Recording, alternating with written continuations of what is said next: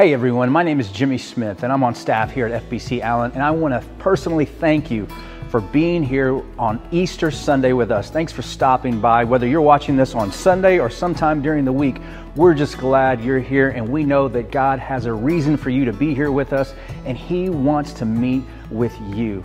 Thank you for being here. If you're a guest, a first-time guest, please let us know that you're here. Fill out the online guest registration form or just drop a comment in the comment section. Let us know your name, where you're watching from.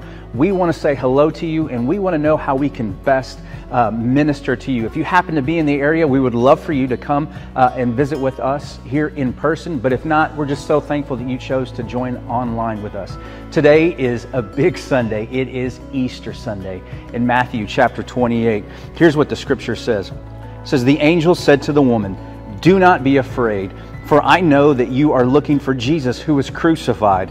Verse 6, "He is not here. He has risen just like He said." And that's what we're celebrating today. We're celebrating the risen Savior. Do me a favor, if you can, while you're watching this, just kind of try to clear out all the distractions, focus on what's going on, sing when we sing, open up your scriptures when we read the Bible. We're going to share the gospel message. And again, as I said earlier, God has a word for you. Thanks for being here. Now let's worship together on this Easter Sunday.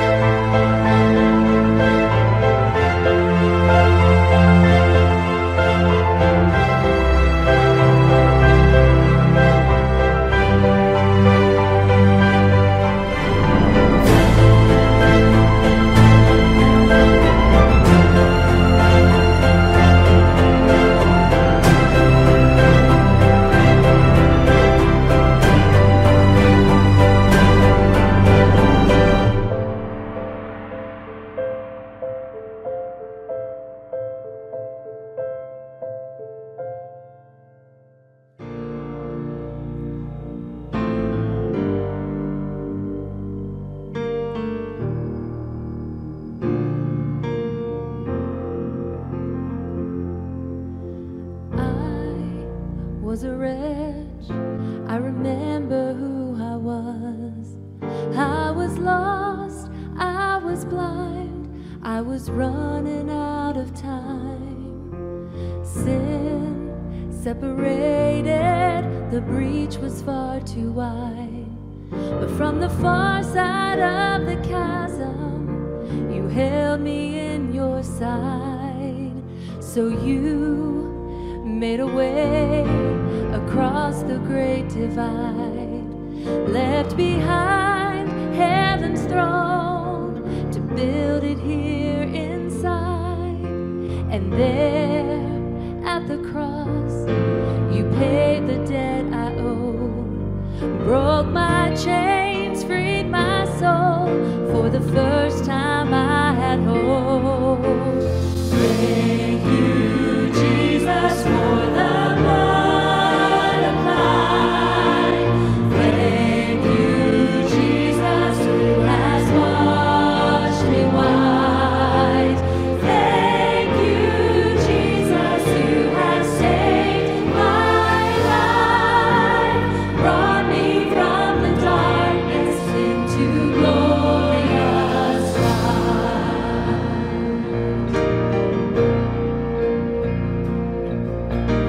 You took my place, laid inside inside my tomb of sin. You were buried for 3 days, but then you walked right out again. And now death has no sting, and life has no end. For I have been transformed by the blood of the Lamb. Thank you, Jesus, for the blood. Thank you, Jesus. Jesus has washed me white. Thank you, Jesus, you have saved my life. Brought me from the darkness into glorious light. There is nothing stronger than the wonder working power of the blood.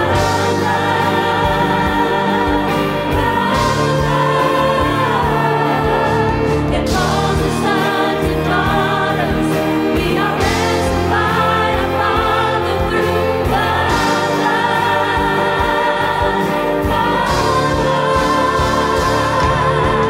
There is nothing stronger than the wonder working power of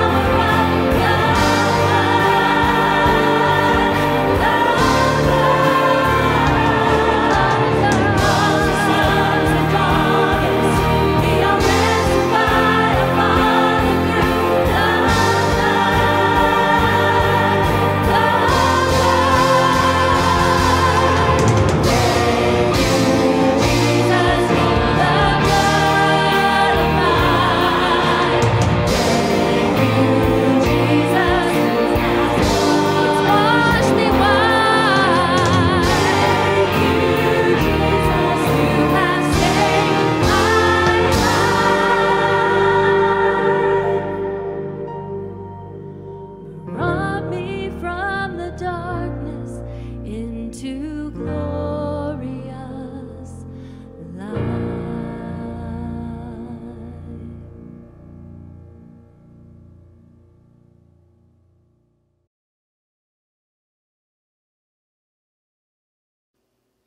My name is Chad Self, Senior Pastor here at First Baptist Church Allen. On behalf of our congregation, happy Easter to you. Easter blessings. We are celebrating the risen Christ today, and I'm so glad you've joined us. If you're a member, whether you're here in town or traveling, seeing family over the long weekend, thanks for joining us.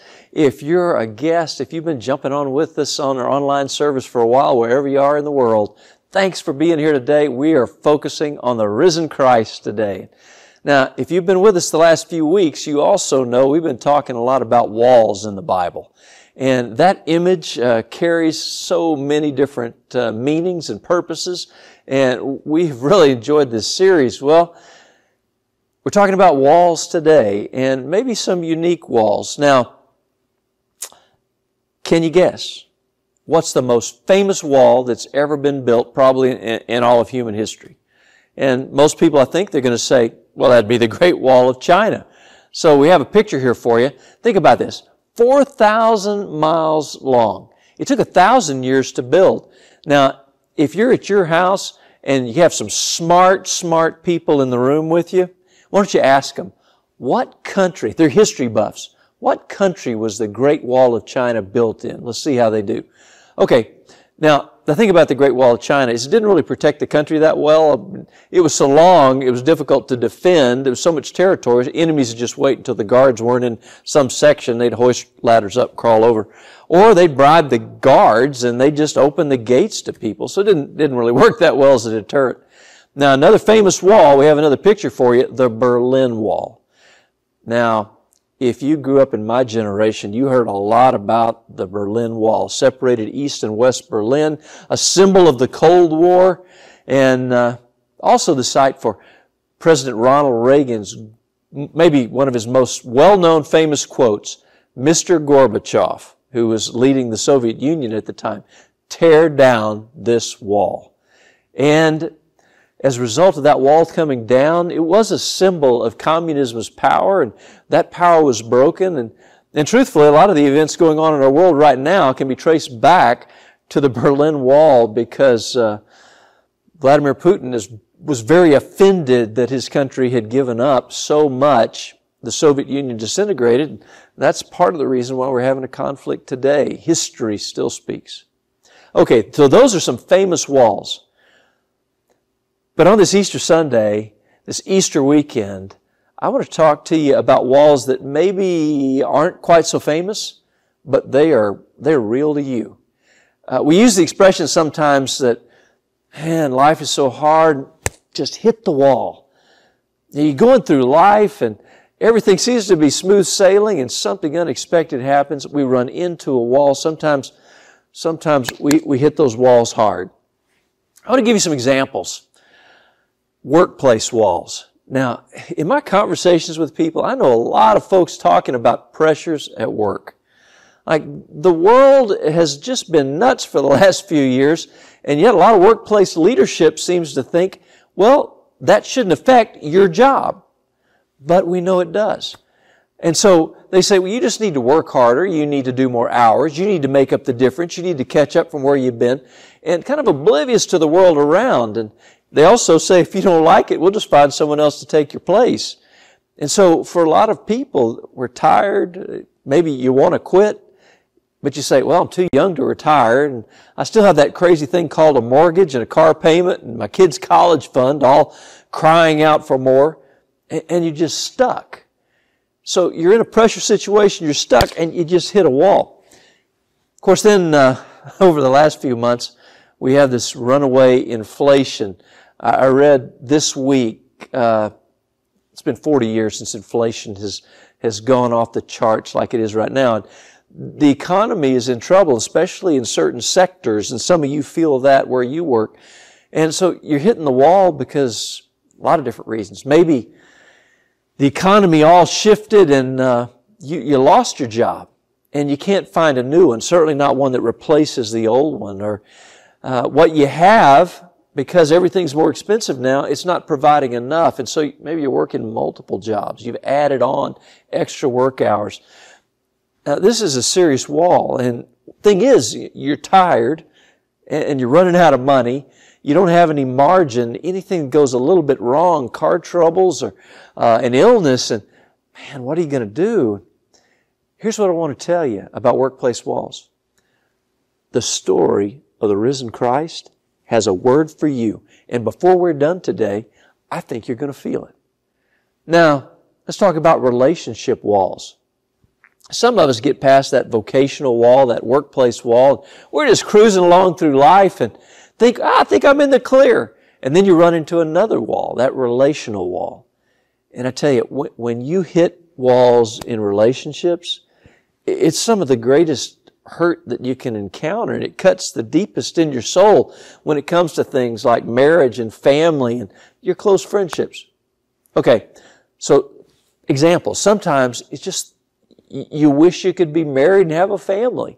Now, I've talked to several of our young adults in recent months just trying to date. And they're just disillusioned by the process. And they're at this wall, and it's frustrating. I could introduce you to a lot of married people who thought, if I could just get married, it would solve all my problems. They said, hey, I've done the dating app thing. I've done all these extreme measures to try to find that somebody. And they're married, but they gave up the dating app, but maybe they'd like to put their spouse on eBay just to auction them off. This marriage is not what I thought it was going to be. It's not like on movies. It's causing a lot of pain in my life. And, some of the walls that you hit hardest, some of the deepest pain you'll ever know, or when marriage isn't working within God's plan, or it's just not what you thought it was going to be. And some of you know exactly what I'm talking about. Then we continue on with those relationship things, that parent-child kind of pain. And man, that goes deep. But by the way, for those of you who are parents, you sign on for life. And there are all these different stages of parenting. And sometimes some of those stages are more brutal than others. We have a lot of examples. So let's start here. There's a young couple, dreams of a family, and that dream's just not coming true, and there's a wall. And some of you know those kinds of family, marriage, relational walls, and you're just saying, what is up with this? I thought I had this thing figured out. And again, I want to tell you, before this service ends today, I think the risen Christ is going to have a good word for you. Then, let's talk about unexpected crisis. Now think about this. Believe it or not, some people, and I know some of these people, they made it most of the way through life. In their life, workplace wall, no problem. Financial troubles, never. No marriage or family issues of real significance, didn't slow them down much. And they think, I am going to be able to make a clean run all the way to the end of this race. And then there's just this calamity out of nowhere. You know, a normal doctor's visit, and then boom, something's not normal.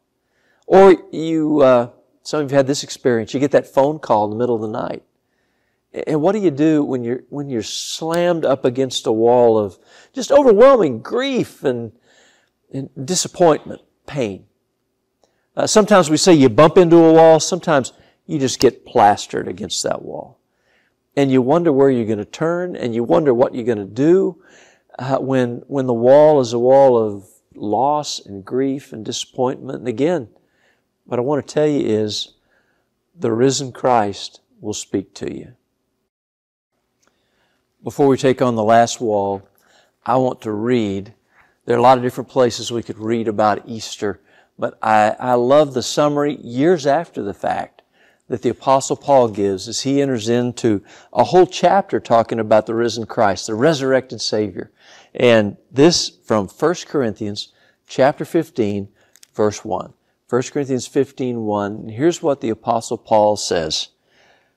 Now I want to make clear to you, brothers and sisters, the gospel I preached to you, which you received, on which you have taken your stand, and by which you are being saved, if you hold to the message I preached to you, unless you believed in vain. Verse 3, 1 Corinthians 15. For I passed on to you as of most important what I have also received. Listen carefully. This is the most important, he says. That Christ died for our sins according to the Scriptures, that He was buried, and that He was raised on the third day according to the Scriptures. That's a simple, simple story of everything that took place at Easter. Christ died for our sins on the cross. He was placed in a tomb. And on the third day, He was raised from the dead. And that resurrection speaks to everything in life and everything for eternity. That brings us to this last wall. And it's an important wall. This is the mortality wall. See, this is the last wall, and it's big enough as walls go that even the most optimistic, overachieving person is going to look at it and say, yeah, I'm not going to be able to get over that by myself. See, this is a wall that every single one of us, we're going to hit this one, all of us, because it's the mortality wall. I mean, you might make it through life without hitting those other three walls we talked about, but in case you haven't received notice about this human drama and your part in the script, if you read to the end of the script, you're always going to find out none of us are getting out of this thing alive. I don't want to be a downer on you, but that's where the road goes. See, say it this way. The death rate in the world, every country, every culture, is 100%. Everybody is going to reach the end of life. We just don't know when that happens. Now, as a pastor, I'm out and around a lot in going in and out of funeral homes, and over a lot of years. And, you know, sometimes I get this weird feeling. I walk in, and most of them have kind of a greeting area, and you walk into the funeral home, and I just get this feeling when I walk in, like the staff they look at you when you walk in like they're sizing you up, and they say, 6'2", 200 pounds, easy enough. He's a standard fit. It makes me feel a little bit uncomfortable, right? Okay. So here's the thing. you're at this wall of mortality. And we're all going to face this wall. I mean, intelligent people have to have enough foresight to ask a question. What's going to happen to me when I hit, out of all these walls, what's going to happen to me when I hit the mortality wall? And I mean, what's on the other side of the wall? The Bible says this, it's appointed for people, men, women, everybody. It's appointed for people to die once, and after this, judgment. Hebrews 9:27. You're not going to be the exception to the mortality wall. You can't avoid a day of reckoning that every one of us is going to stand before the God who made us, created us, and give an account for our lives. You cannot avoid this.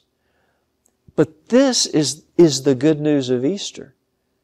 What Jesus did at the cross and in the resurrection, you can prepare for that time. Now, I got a recommendation for you this Easter weekend, and that is prepare for your date with the wall of mortality by getting to know the only one, Jesus the Christ, who blew through that wall and came out the other side alive, resurrected, reigning on high, proving He's the Son of God, the King of Kings, the Lord of Lords. Jesus said this, I am the resurrection and the life. The one who believes in me, even if he dies, will live. He said, there's life on the other side of this mortality wall that we're all going to hit the wall, but there's something beyond. But the only one who's been through that wall and resurrected on the other side, Jesus the Christ, you got to get to know Him. Now, I mean no disrespect to any other faith systems, but I have never been able to understand people who say, well, I believe in this religion or this worldview, or that all worldviews are the same. When you look at the founders of other religions who've talked about great ideas and did good things in the world, but they died and stayed in the grave. If I'm trusting someone for eternal life or something beyond this life, I'm putting my faith in the one who was raised from the dead, Jesus Christ. See, Jesus broke through the mortality wall and He proved in being raised from the dead, He is the only Savior. He is God. And He makes resurrection, eternal life, an opportunity for everybody if we'll put our faith in Him, believe in Him, surrender our lives to Him. And that's the awesome story of Easter. Jesus took my sin, your sin, on His shoulders at the cross. And He paid for our sin. The Bible says all have sinned.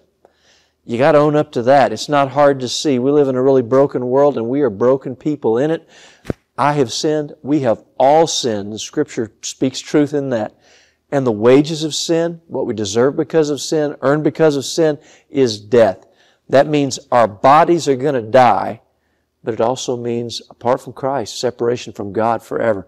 Jesus took our punishment for sin for us at the cross. The Bible talks about Him as our substitute because He never sinned. He's the only one in God's plan who could pay for our sin.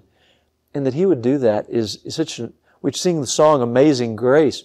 That is amazing grace. That He'd give us something like that we do not in any way deserve. And when you see the cross, some people are repelled by it, the violence of it, the ugliness of it. But when I see a cross, it reminds me, God loves me this much. When you see a cross, when you think about Easter, that's how much God loves you. Now, most people, looking at Easter, celebrating this weekend, most people think, all right, well, if I'm going to get that saving work of Jesus operating in my life, I better get my act together. Better try a little harder, try to be a little more religious, tip my hat to God more frequently. We still think, okay, Jesus did all that, but I still have to earn His favor. I still have to do some good deeds, check some religious boxes.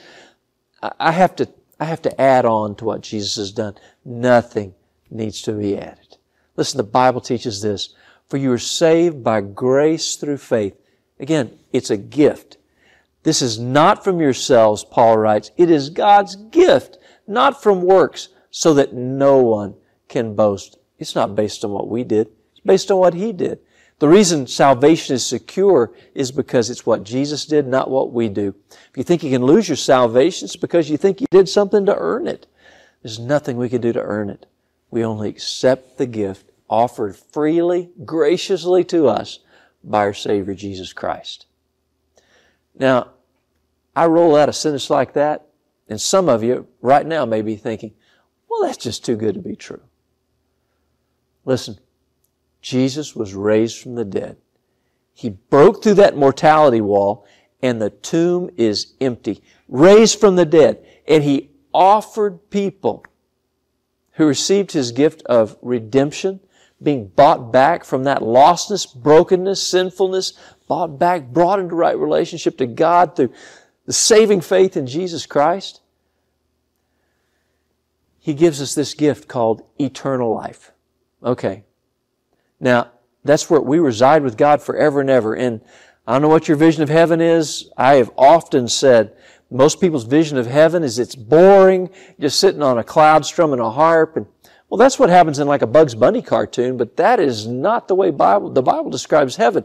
Heaven is a place that's exciting, a place of discovery, of continuing growth forever. It's a paradise of God. Fellowshipping with others who know Jesus, worshiping God in His presence forever and ever. Oh, it's a glorious place. But here's the thing. Most people I talk to say, yeah, I'd like to go to heaven one of these days. But here's the thing. For a lot of people, we think, yeah, I want to do that, but I'll have plenty of time. In fact, I'm going to think about that when I'm just about to the end of the race, because honestly, I'm more excited about things in this world right now than I am about God, than I am about what Jesus did for me. So I'm going to push that to the back burners because there are a lot of other things I am much more engaged by. But here's the miracle of this thing, and this goes back to our previous walls we talked about. Here's the miracle of this thing. Eternal life is not just when I die, then eternal life kicks in. The Bible doesn't talk about it that way. The Bible says eternal life can start now. Eternal life begins now. That kingdom of God life, it starts now when you give your life to Jesus. Now think about it this way. The quality of life in the kingdom of heaven can begin to take effect in your life right here on earth. See, when Jesus prayed, and many of you are probably familiar with the Lord's Prayer, it has that phrasing in it. Jesus said, pray this way. Thy kingdom come, thy will be done on earth as it is in heaven. Okay, He's talking about in our lifetime. That kingdom of God kind of life. Your kingdom come, your will be done. There's a piece of that will be perfect in heaven, but it starts right now. That's the kingdom of God dream we want to lean into. See, eternal life starts now when you surrender your life to Jesus. Commit your life to following after Him. And what does that look like? Well, you hit the wall, whatever your wall is. You just plastered up against maybe one of those walls we talked about, one of those examples I mentioned. You've asked Jesus to come into your life. You've come to that place. I'm a sinner. I need a Savior. I want to give my life to Jesus. His eternal life starts being operable in your life now because the companionship promised to you in heaven, it starts now. Now, I look at my life. I've been up against some walls before, and in several of those different categories. And I'm not saying, well, my life stinks right now, but one of these days in heaven, everything's going to be great. And let me tell you, this is my testimony. A lot of people you know, this could be their testimony. You could feel the work of Jesus Christ in your life. I could feel it. God says to me, Chad, you're at a wall. Oh, that's absolutely true. But hey, I'm with you right now, and I want to put this wall in perspective for you, Chad Self. This is not an eternal wall. This is a temporary wall. And this wall that you're facing, it has an expiration date on it. Let's keep that in perspective. See, the biggest problem, it's already been solved. The relationship to God. Sin forgiven. Eternity one of these days. But that kingdom of God life right now. Jesus says, okay, I'll help you deal with this other stuff. I'm going to walk with you. Because remember, Jesus is referred to as Emmanuel, God with us. He's very much with us. The Holy Spirit indwells believers. Everything about your life, He is with you. Heaven waiting, there's a whole lot of heaven right here on earth because you're with God and God is with you. Perspective sure helps me. The Apostle Paul wrote some things to the Ephesians, and this is really a great passage, and I want to share it with you. This is what he says. I pray that the eyes of your heart may be enlightened. And I think we need a little eyes being enlightened on this, so that you may know what is the hope of His calling, what is the wealth of His glorious inheritance in the saints, and what is the immeasurable greatness of His power toward us who believe. According to the mighty working of His strength, now listen carefully to this. He exercised this power, the same one He just described for believers. He exercised this power in Christ by raising Him from the dead and seating Him at His right hand in the heavens. Listen, the Bible there says, it's one of my favorite Easter passages that we pass over, that when we have put our faith in Jesus Christ, who died on the cross for our sins and was raised from the dead as our one and only hope of forgiveness of sin, having a right relationship to God and eternal life in heaven one day, what that passage says is the exact same power that raised Jesus from the dead that first Easter, when you have your faith in Jesus, that same resurrection power is now working in your life on your behalf, whatever walls you face.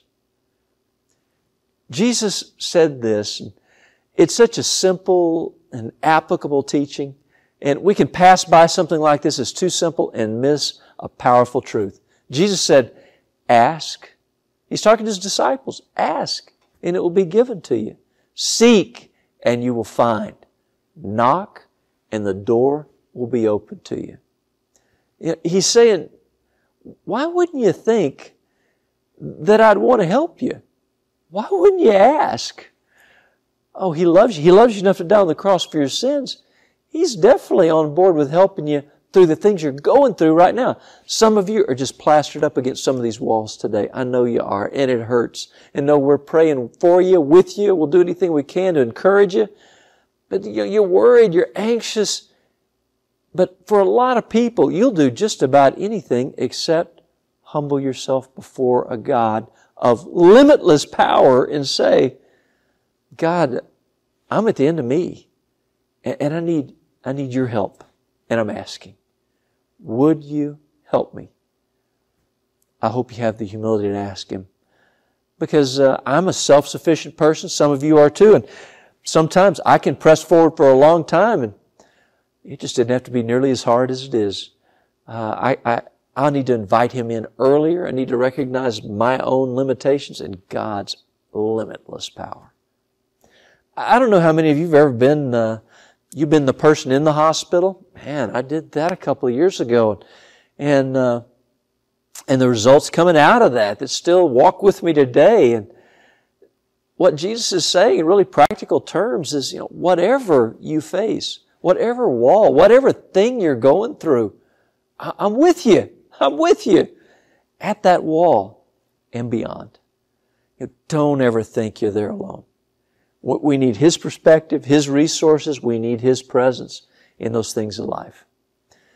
But to make all that operable in your life, here's the big thing. We got to get this one right. We have to settle this.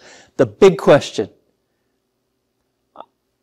If you're jumping on with us today, you've heard this story probably. Maybe many times you've heard about Jesus. He came into our broken world, died on a cross for our sins, was raised from the dead. The story of Jesus. But have you ever, are you sure you've asked the risen Savior to pay for your sins, to be the Lord, the leader, the master, the boss in your life, and to begin that miracle of eternal life in your life right now as you're going through the rest of your life, walking with Him in relationship, growing every day to be more like Christ? Friends, it is Easter weekend, and I can't think of a better time to clarify this decision than now.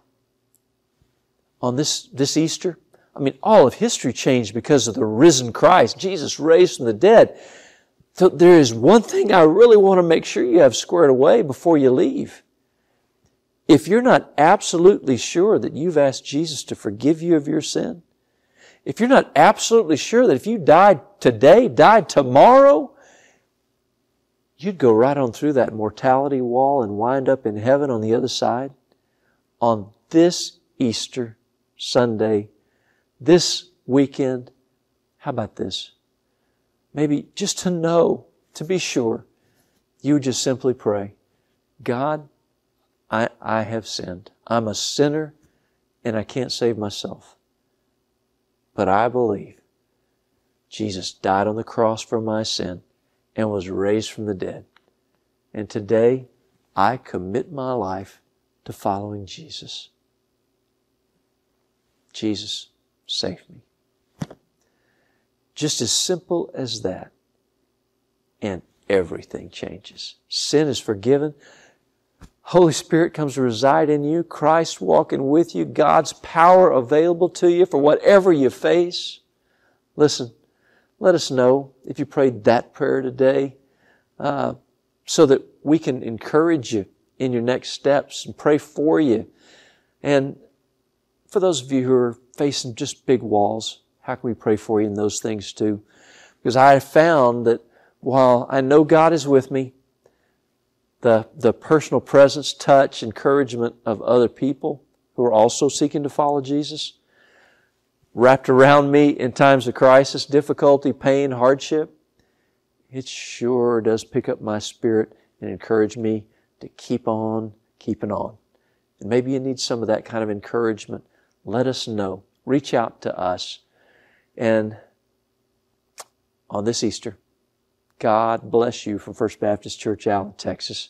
Happy Easter, and we continue to celebrate well beyond an Easter Sunday. Jesus, He is risen.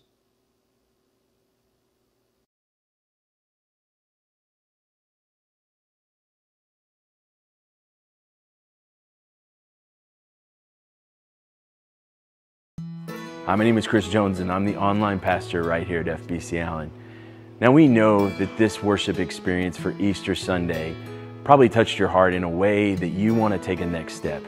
You want to make a decision to follow Christ, or you've never been in community before and you want to be a part of an encouraging body that comes alongside you and walks with you in the next step.